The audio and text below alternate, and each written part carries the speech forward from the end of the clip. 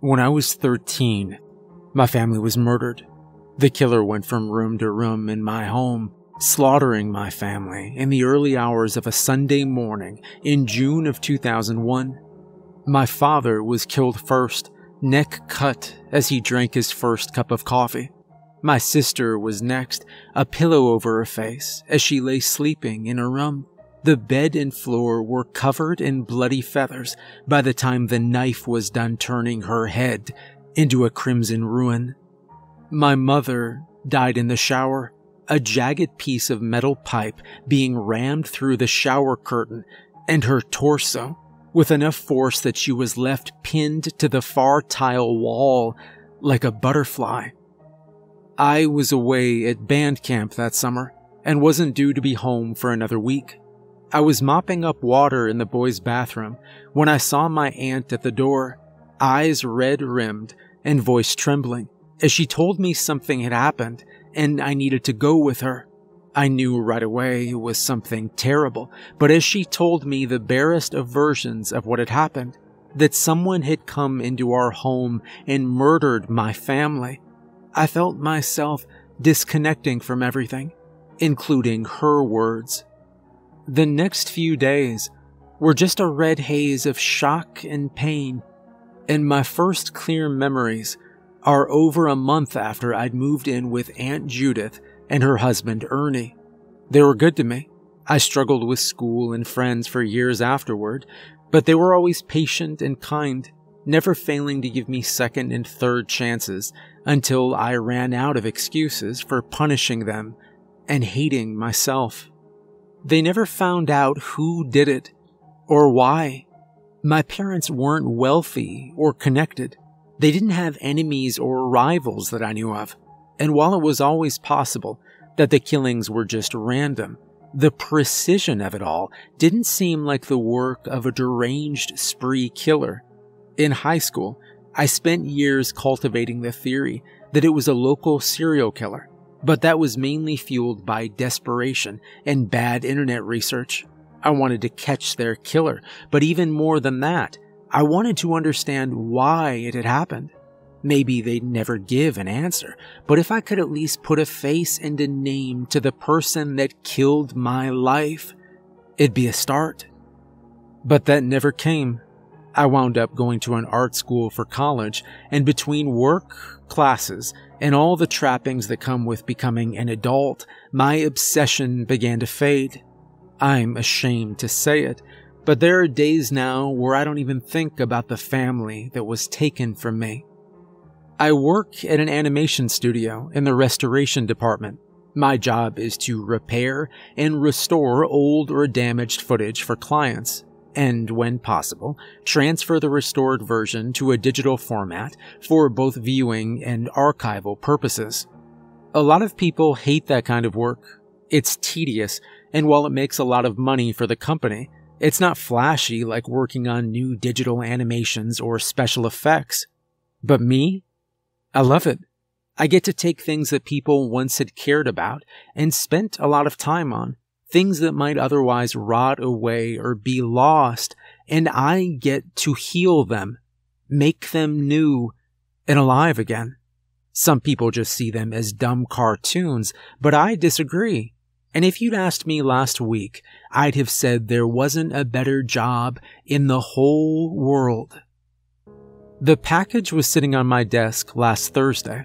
Brown paper wrapped around what looked like the shape of a small film reel and tied with a piece of gray string. It was strange, but only a little. While most of the work we did was for companies looking to redistribute old assets they owned or had acquired on disc or streaming, occasionally a private owner with deep pockets would commission us to restore something they'd found in their grandparents' attic or something. It didn't make any difference to me where it came from. It was something new and mysterious, a potential new challenge or the opportunity to see something few had ever seen before, at least not for a very long time. Setting down my coffee, I carefully opened the package and pulled out the reel of film. I looked for some kind of note or instructions, but there was none. That was strange. I called up to admin department, but they didn't know what I was talking about at first. When they called back a few minutes later, the woman just said it was apparently a personal package dropped off for me, not anything for a client. There was a disapproving edge to her voice, but I ignored it, thanking her and hanging up before turning back to the film. It looked to be well preserved, no tears or cracks, and spot-checking a few frames showed no obvious signs of color shift or fading. It was just some kind of strange cartoon with an odd figure holding various sinister weapons. I didn't know why, but my heart had begun to beat faster. Normally, I would document and copy each frame before attempting to play an unknown film. It's too easy to miss imperfections that can cause damage when it's run through a projector. But this wasn't a real job, and I'd seen just enough in those few frames that I wanted to watch the whole thing right away. So I locked the door to my office, threaded the film into one of the 35mm projectors in the media room, and watched in horror at what began to play. The cartoon began without any title cards or preamble. It simply showed an animated figure wearing a hooded sweatshirt or jacket entering into a house. There was no sound, but the movements of the character mimicked the fluid, exaggerated animations of characters in the 1920s and 30s. Legs like slinkies, encased in jello, propelled him creepily along as he snuck deeper into someone's home. The figure went to the kitchen first. There he found an unsuspecting man sitting at the kitchen table, reading a book while sipping from a cup. The figure crept up behind him, waiting patiently, perhaps gleefully, until the man sat down his coffee. Then, in one slow and fluid movement, he grasped the man's forehead and pulled it back while bringing a comically large straight razor across his neck. Cartoon blood sprayed out across the table and the far wall, but the figure and camera were already on the move again. The cartoonishness, the crude nature of the animation should have made it easier to watch, but it didn't. The killer was still moving with exaggerated, sneaking steps, but now his chest was heaving with either exertion or excitement. As he moved to the back hall, I knew what was coming, but there was nothing I could do to stop it. The figure eased into my sister's bedroom. She was supposed to be going to college in the fall, and after that, to veterinary school. She was sweet and smart and beautiful, and I loved her so much. On the film, the girl's body was spasming as the killer stabbed the pillow he'd pressed over her face again and again. When he was done, he moved on to the master bedroom and the bathroom beyond. Blue clouds of steam boiled out from behind the shakily twitching shower curtain as the figure gestured towards the camera, as though telling the audience to wait a moment or keep quiet so they didn't alert his prey. Partially unzipping his sweatshirt, he produced a long piece of pipe with a sinister edge on one end. In real life, hiding something so large would have been impossible, but in the cartoon logic of the film, I barely registered it before all thought was driven from me. He drove the pipe through the curtain and into my mother.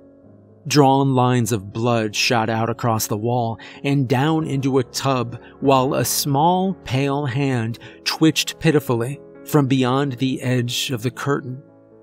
I was gripping my knees so hard my hands ached, but I couldn't look away. When the screen went blank, I let out a held breath, thinking it was finally over. My mind started racing. Who would have sent it to me? The killer? After all this time, someone else?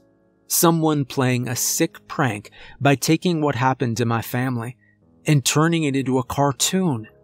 Neither seemed to make much sense, but I needed to... The film flared back to life. It was in a darkened room that had been drawn with more care and detail than the scenes that had preceded it. In the center of the frame was a pool of moonlight from a nearby window, and in that glow, a cartoon boy slept a troubled sleep. It was clear from the flowered comforter and the ornate porcelain lamps on the bedside tables that this wasn't a little boy's room. It was a guest room, meant more for decoration than company, and it had been hastily prepared in the face of some unexpected calamity. I recognized that room. It had been my bedroom until I went to college, but it hadn't been decorated like that after that first night.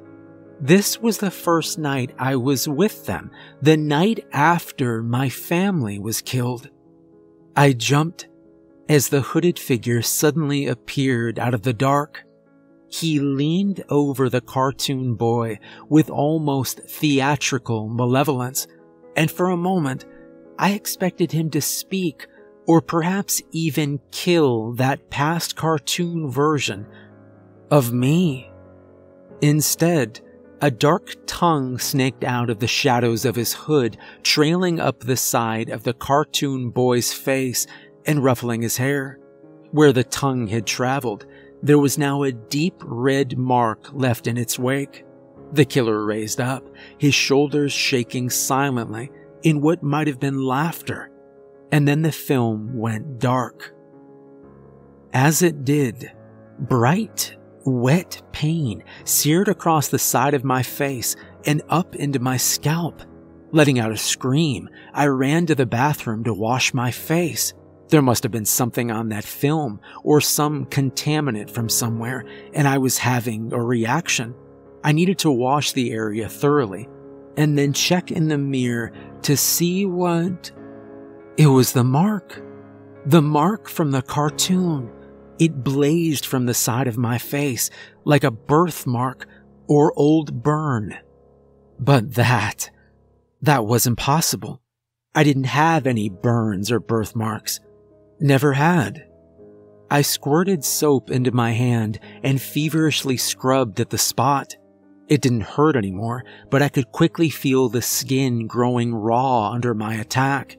Forcing myself to stop, I rinsed off the soap and put a cold, damp paper towel against the mark. Maybe it was just a rash and would go away. I stumbled back into the other room to find that the screen was still dark, though the reel continued to turn with no signs of running out of film. I was moving to switch off the projector when the connected speakers crackled to life. A single distorted phrase poured out of them like a cloudy poison before the machine died on its own. Be seeing you.